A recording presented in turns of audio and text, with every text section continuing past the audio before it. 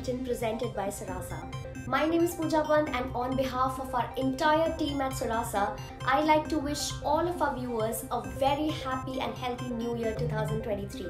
In this bulletin, I bring you a quick update on the headlines and the latest developments and events in the world of education. So sit back and get ready to be informed as we take a look back at the month of December in education. NCERT India invites proposals from teachers, students and parents for the National Curriculum Framework to advance India's education system at the grassroots levels. The Ministry of Education in UAE directs private schools to the clauses of Article of Federal Decree Law aimed at preserving the national identity of the country. The directive also said that the schools failed to comply would be penalized accordingly. The State Secondary Education Department of UP India announced that it will conduct OMR-based quarterly exams on a pilot basis to analyze learning outcomes in students from grades 9 to 12.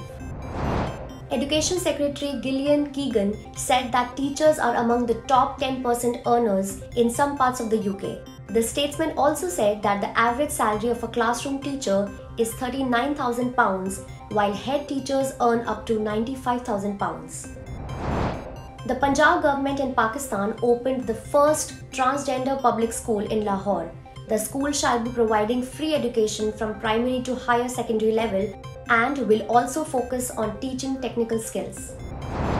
The UAE is extending its Golden Visa program to more workers including scientists, researchers and skilled professionals and specialists in education. To apply, you will need to provide an employment contract approved in the UAE and some other additional documents. In a commitment to deliver on the lines of international education standards, Punjab Government India announced that school principals would undergo professional development at the Principals Academy and National Institute of Education in Singapore.